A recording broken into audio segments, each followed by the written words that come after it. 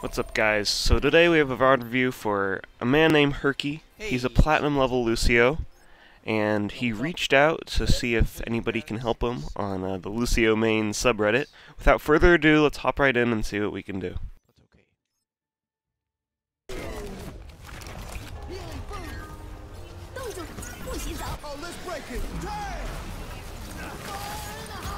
Oh well, might die anyways.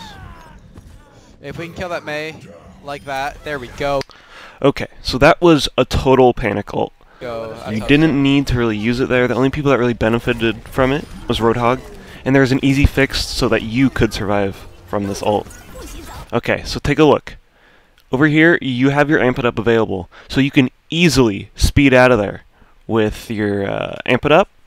Your Roadhog might not survive, but you can save your ult for a part where it's more crucial during a fight, instead of wasting it, pretty much, just to kill this Mei after you've capped the point. Your spawn's right there. It doesn't really matter if you die or not at this point.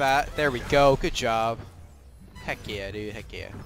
Alright, so our next clip here, I wanted to showcase Herky and his awesome job at making this push happen.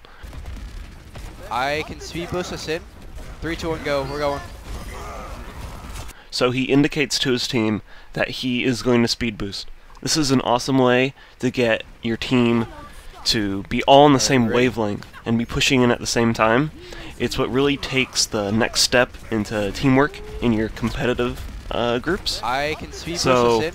We do that. 3, 2, 1, go. We're going. It's awesome. We all go in, and then he pops his ult. Now, with his ult here, he does something really good. We can see that there's an Orisa shield right there, and he makes sure to move out of the way so that he can get his Rhine with the sound barrier as well. Awesome play. It really shows that he's aware of his surroundings during this. The only problem that I have with this ult, or with this push, is after that, he's kind of just standing around. He's not really doing much. He's poking at the supports, but what he should be doing is he should have been with his D.Va and his Pharah. Those are the two people on his team that were going in hard and pushing, and he should be helping them, booping them, taking in the extra damage, stuff like that. But with his positioning that he was at here, he did have an opportunity to boop the Zen and the Ana into the D.Va ult. It's not that big of a deal. It's hard to really catch on to that sort of thing in the heat of gameplay, but I thought it was just something to point out. And then we wrap up the push by helping the cart, and then harassing the enemy Reinhardt, and we win the round, which is awesome. Good job. Good cap. Good cap.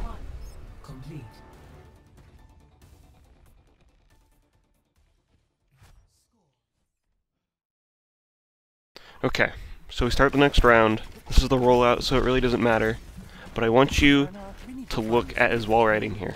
It's really, really good. He's using his momentum to jump from wall to wall, and he's being really fast here. Just keep this in mind for future reference. Time passes, and here we are. We're dancing on a roof. The round is starting, and we are completely out of position. Then we use our Amp It Up to get into position where we're supposed to be when the round starts. And then we have this. So the Roadhog is completely out of position. You can't deny that. And there's nothing our Lucio can do to stop him from being out of position in the first place. But there's something that we can do. But first, let's see what Herky does here.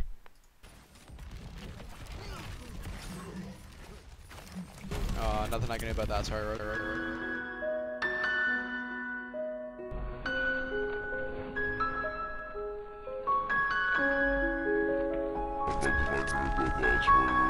Now you just told him a bold-faced lie. There's something that you totally could have done there. So you had your speed Amp It Up available, so you can speed him out of position. This is very important to know when playing Lucio, is to know your teammates' motives and what they're trying to do. Now, you know that Roadhog, he probably knows that he's extremely out of position, so you know he's going to be retreating. So if you amp it up, you can get him out of there. You can also use comms if you feel that you need to and say, "Hey Roadhog, I'm speeding you. Get the hell out of there."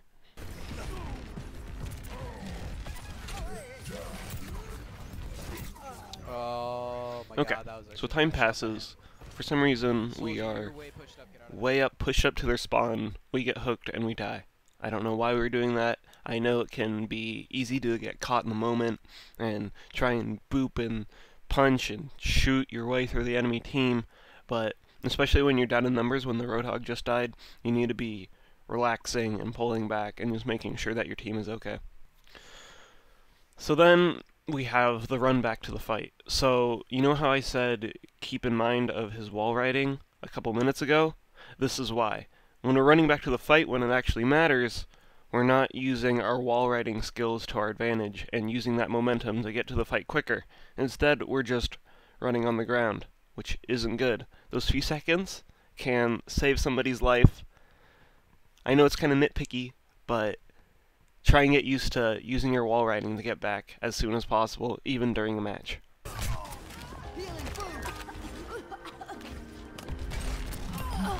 Widow dead. Alright. So we get back to the fight, and the Mercy, Reinhardt, and Roadhog are all in some deep trouble right now. They need somebody to help them.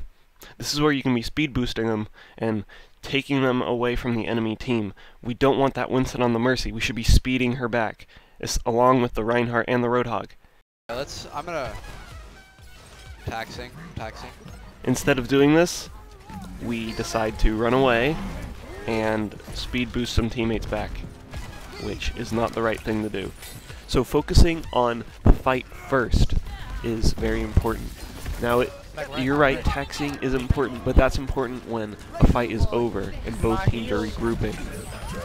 Making sure that your teammates survive is way more important than making sure that your teammates get there. There's only one person. I wouldn't do it. What's in Roadhog as well? That's like perfect for Reaper. Diva, I wouldn't put it past you going Reaper. So some time passes and we lose the first point, which isn't good, but it could be worse. We're being slowly pushed back after each team fight by the enemy team, so we're kind of struggling, but what I want to point out here is a good move by Herky. So the Winston jumps on our Mercy, which is not good. And we do a great play by being the barrier between the Winston and the Mercy and booping him back. He's useless if he's 5 feet away, so using that boop to our advantage is very, very good. Lucio is great at protecting his friendly supports, people like Ana, Mercy, Zen. He's good at protecting them from enemy flankers like Tracer, Genji, or Winston, being that barrier and making it much more difficult for them to take down our friendly supports that don't really have any way of protecting themselves efficiently is an awesome play.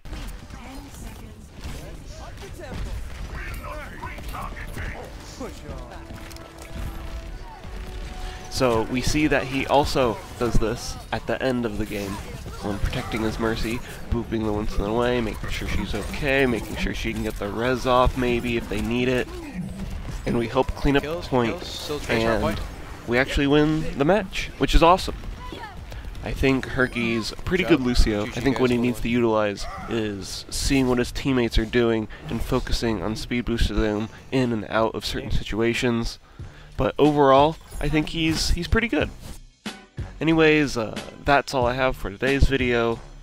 Be sure to like and subscribe, it really helps out the channel. And if you want, you can PM me VOD that you want me to review, and maybe I'll review it next on this channel. Thank you for watching. Bye.